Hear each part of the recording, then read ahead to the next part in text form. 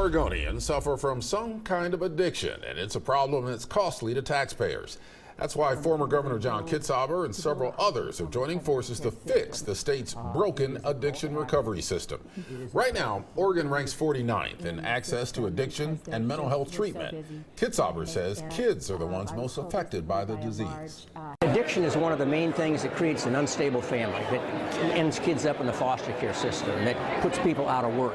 And the ability to have a stable family for a child to grow up in is absolutely essential if we want that child to succeed in school. Kitzhaber says the impact of addiction costs Oregon taxpayers about $6 billion a year.